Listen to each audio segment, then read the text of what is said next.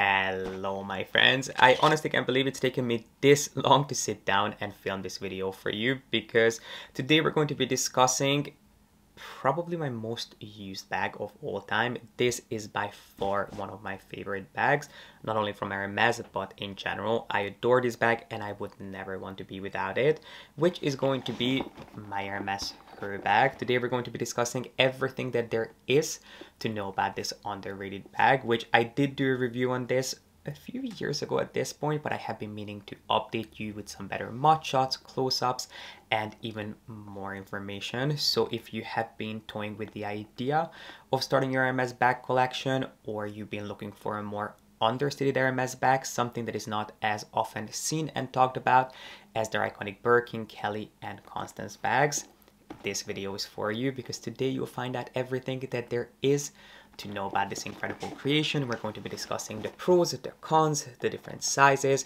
and why I personally adore this bag. So if that sounds interesting to you, then make sure to give this video a thumbs up, subscribe down below if you haven't done so yet, and keep on watching.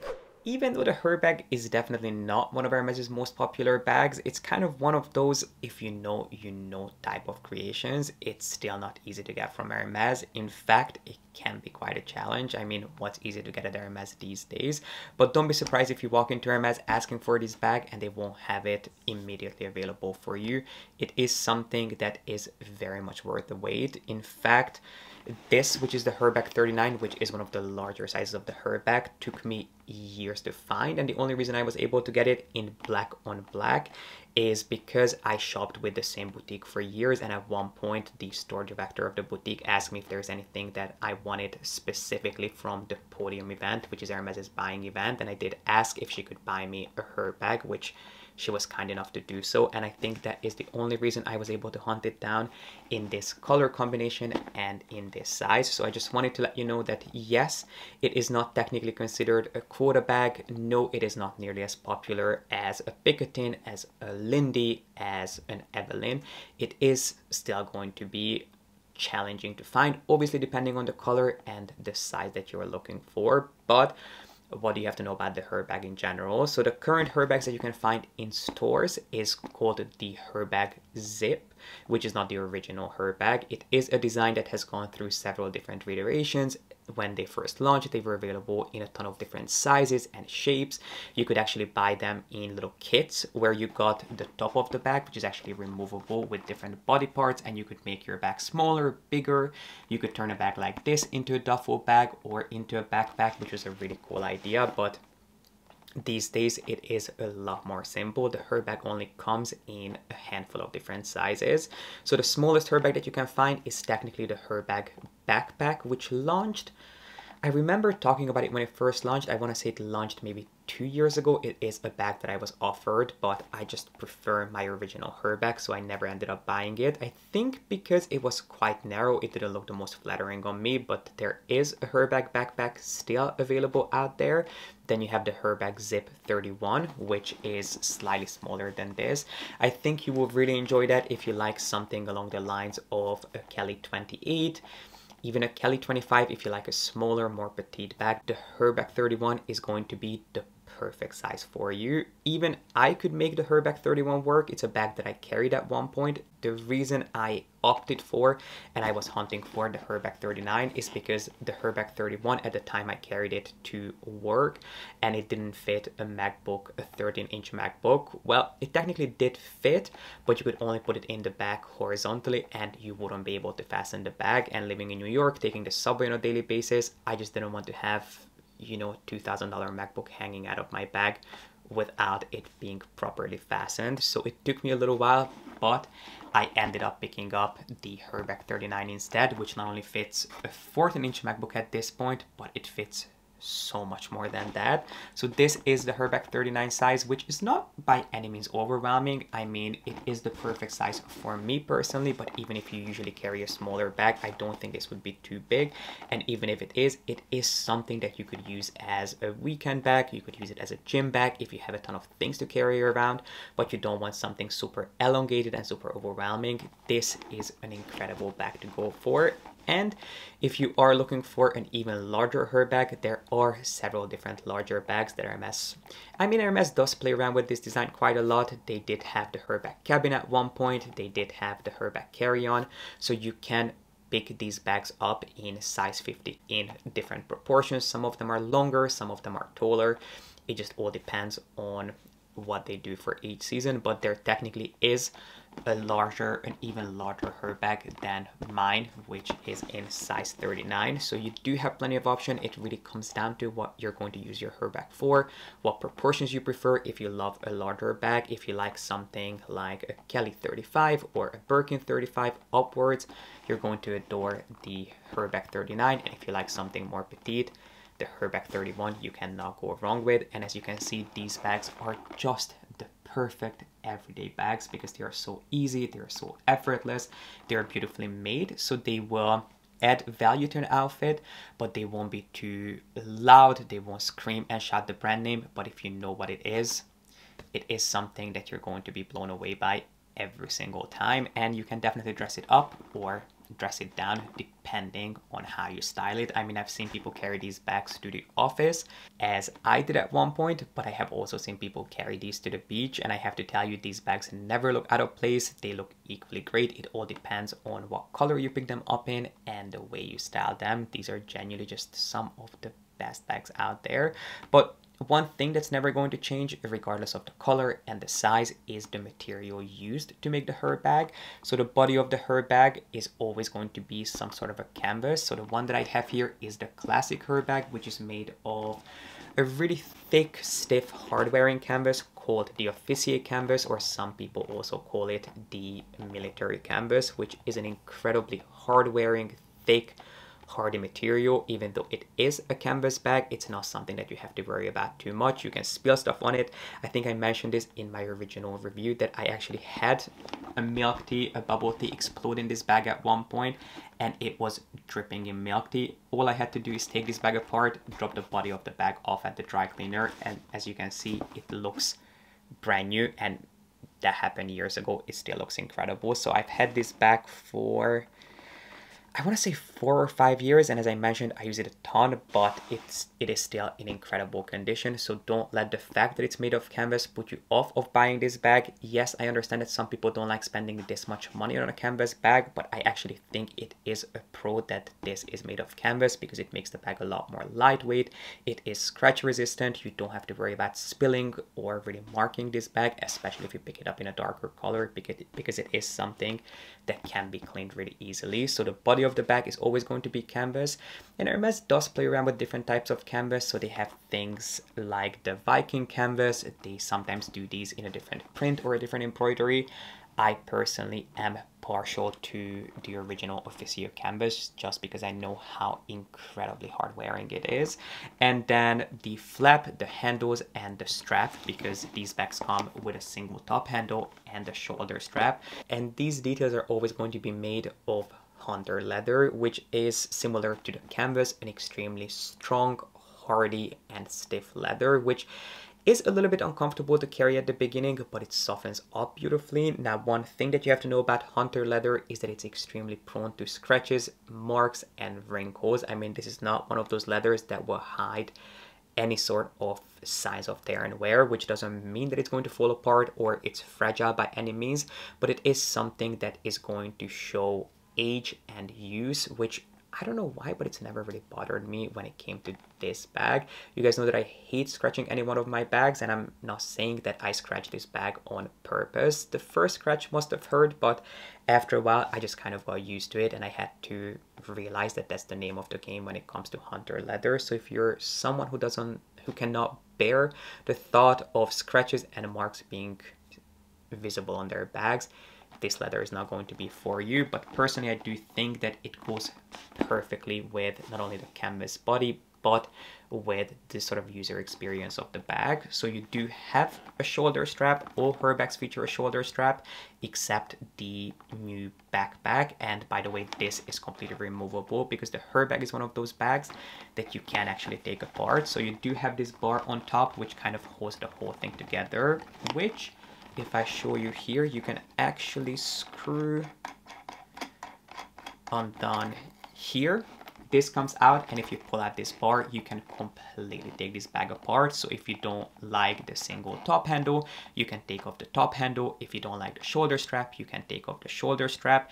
And as I mentioned, if something happens to the body of the bag, you can actually either take it back to Hermes and have them dry clean it for you, which is going to set you back a few $100s, or you can take it to your local dry cleaner. Make sure that you do some research and you only go to someone that you can trust, but you can have the body of the bag dry cleaned, and I wouldn't take the leather to a regular dry cleaner. If there is something that needs to be fixed in the leather, I would take it back to Hermes, but if you just mark the body of the bag, it is something that in theory can be cleaned quite easily, purely because the body is completely, it can be taken apart into little pieces. So I think it is a really, really cleverly designed bag. You do have the shoulder strap, which isn't super long. I mean, I can put this bag crossbody if I need to, but it isn't the most comfortable and it isn't the most flattering. But as a shoulder bag, it works perfectly. And then you also have the handle, which personally I can sort of squeeze onto my arm, but it's definitely not comfortable. Maybe if you have smaller hands and smaller arms, it's something that you can carry in the crook of your arm.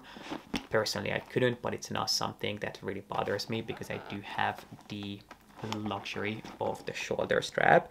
And then what else can I tell you what's on the outside of the bag? So on the front, you have a closure, which a lot of people compare to the twist closure of the Kelly bag, just because you also have two sangles. On the Herbag, you will find something called the cul-de-sac closure, which you can easily sort of pull the sangles through, and then the bag opens with a flap like this. I have to be honest with you, one of the cons that a lot of people don't love about this bag is that it is not the easiest to get in and out of if you go through all these steps, because there is actually, I'm not sure if you're going to be able to see it, but there is a tiny little hook on the bottom of the cul-de-sac closure, which makes sure that the flap stays intact even if you don't want to use the sangles. So I never go through all these different stages when I want to open and close my bag. The way I personally do it is I will pull just this part through the cul-de-sac closure, and I will secure one of the sangles through that, which means that the bag cannot open, but it makes it a lot easier for me to go in and out of this bag. And if you're looking for a really safe bag, you're going to love this, and you're going to love the fact that you can close it properly, but you don't necessarily have to. You can obviously carry it completely undone, which some people do. It's not going to spill out because there is quite a bit of structure to the body of the bag, but this is my little tip. If you don't like bags that are a hassle to get in and out of, if you don't live in a really crowded area, if you mainly drive and you don't have to always secure your bag, you can just put this through the cul-de-sac closure and it won't open that easily because there's a little hook that secures it. But if you need a little bit more peace of mind, you can just take one or both of the sangles and weave them through the cul-de-sac closure, which will make sure that there's no way this bag can come undone. So it is just a really cleverly designed bag. And if you actually want to fully secure the bag, if you want to close it all the way, there is a lock that you get with this, the exact same lock that you get with your Kelly and Birkin bags. And you can actually, let me show you, you can, so you would close the flap first if you wanted to close it all the way. And as you can see here, one of them actually features a tiny little hole, which was meant for the lock. So if you wanted to close it, you could secure the lock that comes with the bag, put it on here. So there is just simply no way of opening this bag once that lock has been secured. And if you always want to have the lock with you, you can actually put the lock on the back of the bag here. There's a little sort of ring that you can put the lock on. I did at one point, and because of that, there is now this smiley face like mark on the back of it, because as I carried this bag and the lock was going back and forth, it left this semicircle on the back of the bag, which, I mean, it's not the end of the world, but because of that, and because of the fact that I have never once put the lock on the front of the bag, I ended up taking it off. But if you want to have the lock with you at all times, you can actually keep it here. And then there's a little clochette, which I can show you. I'm not sure why I'm not showing it to you, but there is also a little clochette that you get with your Herbag, which is made of the same hunter leather as the flap part. You do get the clochette with the keys in here, and then, as I mentioned, you also get the lock, which you can keep on the back of the bag right here. And if you wanted to lock your bag, it would go right here to the front. I have to be honest with you, I've seen a lot of people carry her bags and I have never seen a single person ever put the lock on the front of the bag. But I mean, if you really want to, you always have the option to do that. And then actually moving on to the back of the bag, you do have a large zip compartment, just because I guess Hermes realized that it is not the easiest bag to go in and out of, and they added this zip compartment to the back, I think back in 2009, and that's why these are called the Herbag Zip, because you do get this really large generous pocket on the back which runs almost the entire back of the bag, so it's pretty much as big as the length of your bag, and it fits a ton. You do have a zipper here which makes it a lot more easy for you to carry your bag. So if you need easy access to your phone, a couple of cards, if you live in the city and you take public transport, you can put all those essentials into this back pocket, which are still going to be safe because you do have a zip, but you're going to have much easier access to that. Now that we have discussed everything that there is to know about the exterior of the bag, let's move on into the bag. So let me open the sangles, pull the bag open. So as you guys can see, it's not that big of a deal. I mean, I guess if you're in a rush or if you're waiting in line to pay for something and you don't want to hold up the line behind you, yes, it can be a little bit of a hassle to open and close this bag. But if you only close the sort of the body of the bag, if you only pull that through the cul-de-sac closure and you use one sangle, it is going to be pretty easy.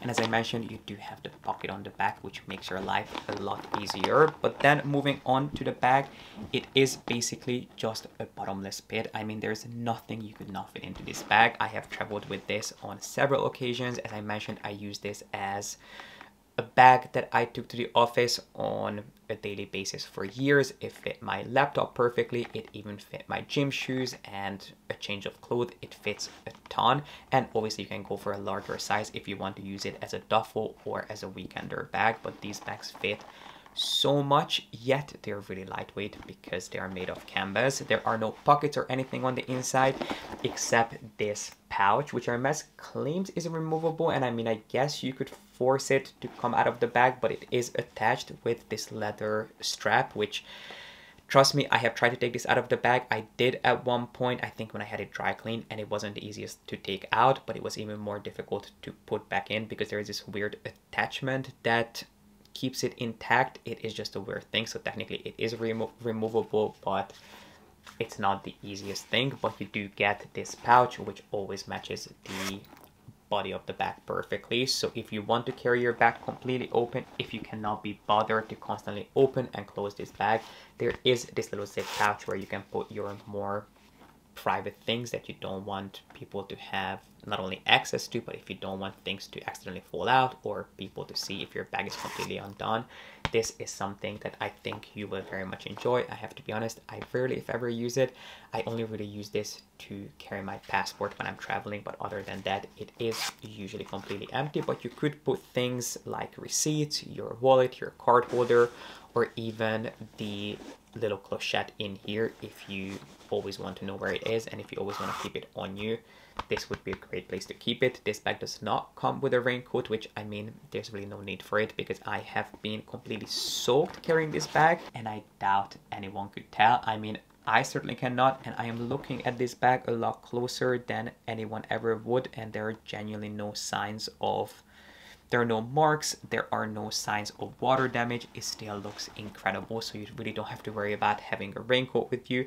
It is just an amazing workhorse bag. I think that's the best way of putting it. Now, one thing that you might not love about the body of the bag, I mean, I guess it all depends on what you're looking for, but it is not the easiest bag to organize because there are no compartments, there are no pockets on the inside, other than that little pouch that I just showed you. So sometimes what I will do is I will put my 7RP insert, the one that's made for the Birkin 35, which I do have in different colors, in my Herbag 39, which, believe it or not, fits perfectly, and it makes it a lot easier for me to organize this bag and keep it tidy. But it's not a necessity. But if you do have, let's say, a Birkin 35 and a Herbag 39, just keep in mind that those inserts are interchangeable, so you could use them in both of your bags. I don't think, in fact, I'm sure it's not something that 7RP recommends, but do give it a try. If you already have some inserts for your Birkin or Kelly bags, you could always try to see if they fit into your Herbag, because they do make your life a lot easier. And you can buy inserts from other brands specifically made for a Herbag, but I never really felt the need for it. So I'm just trying to think what else I can tell you, but obviously that is one con, that it's not the easiest to organize. What other cons are there that we haven't discussed? I mean, I guess we talked about it plenty, but obviously it's not the easiest to get in and out of. It doesn't make too much of a bold statement. It's more of an understated bag. The leather is prone to scratches and marks, and it is a canvas bag at the end of the day, which I completely understand is not everyone's cup of tea. Personally, I've never had any issues justifying spending a decent amount of money on a canvas bag, because I understand that it comes with its own set of pros.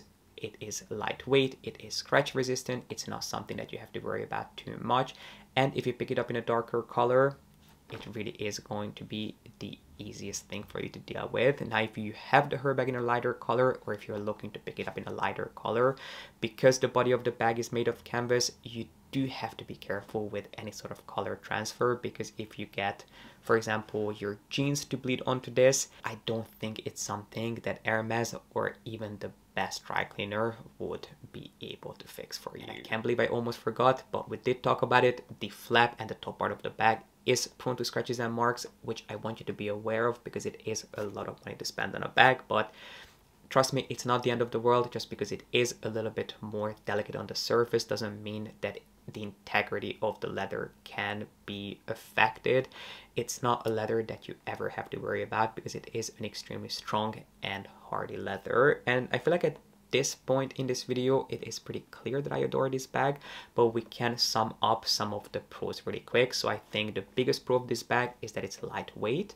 It fits a ton. It is understated. It is not in your face, yet it's incredibly effortlessly elegant. I think that's the best way of putting it. You do have the option of a shoulder strap, which is removable, as well as the single top handle, and it is so incredibly easy to look after and clean, and it just genuinely goes with anything and everything. So I would say that if you're someone who has been looking for a beautifully crafted bag, but something that is really effortless, something that is understated, a bag that you can use on a daily basis, whether you're traveling or going to the gym, the Herbag is something that you cannot go wrong with. It is genuinely just one of the most user-friendly bags out there. As long as you get used to the going in and out of the bag process, or you use some of my tips, it is genuinely one of those bags that you will just adore using. Now, is this bag for everyone? I would say that if you like a more elevated, more sophisticated bag, if you like something that makes a bold statement, or just simply a leather bag, you're not going to enjoy this. If you're looking for something that is not quite as casual and as relaxed as a Herbag, obviously this is not something that you will enjoy. And if you have a hard time justifying spending money on a canvas bag, perhaps look into getting this bag pre-loved, which sometimes you can find these at a pretty decent price on the pre-loved market. I will try to have them linked down below for you, but just because they don't make too much of these, honestly, there isn't that much of a price difference between getting this bag in store and on the pre-loved market. But I would say that if you're looking for an understated Hermes bag, something that you can carry on a daily basis, and it's not nearly as finicky or as delicate, or as you have to think about it quite as much as a Birkin or a Kelly. Not that this bag is comparable. I think a lot of people compare this to the Kelly bag, even though I believe that this would add a completely different facet to your collection. So it doesn't really matter whether you have or you don't have a Kelly bag. I don't think that these two designs are interchangeable, but if you do love a Kelly bag, it is quite likely that you're also going to enjoy this bag. And if you enjoy this bag, it is quite likely that you're going to like the Kelly bag too, just because of the top handle, the way you go in and out of the bag, and the shoulder strap. But I think because it's made of canvas, because it doesn't have that really expensive looking twist closure, it will add a much more almost sporty and casual facet to your collection. So I don't think that the designs are interchangeable, but if you like one, it's likely that you'll like the other two. But going back to comparing these to other Hermes bags, I think it is one of those pieces that is quite unique and quite rare. There aren't too many bags out there that will do something quite like this for you and for your collection, and I personally can only recommend it. To me, it is one of the most perfect bags, and as I mentioned, I do have it in black on black, but it does come in a ton of different colors. In fact, more often than not, you'll find a Herbag with the body being in one color and the flap being in a completely different but complementary colors. So it's something that you can play around with and have fun with. It's not overly expensive. I mean, it is still a few $1,000s depending on which size you pick it up in, but I think it is a really good way to add some playfulness to your collection. But this actually completes my in-depth review on the Hermes Herbag for today. I feel like there really isn't a single inch on this bag that we didn't talk about, but if there is, if you have any questions, please do leave them in the comment section for me. And if you do own the Herbag, I cannot wait to hear what you think. Please don't hold back and share your insights with us, and I really appreciate you being here and watching. If you enjoyed this, make sure to give it a thumbs up and subscribe if you haven't done so yet, and I hope to see you back here with a new video really soon.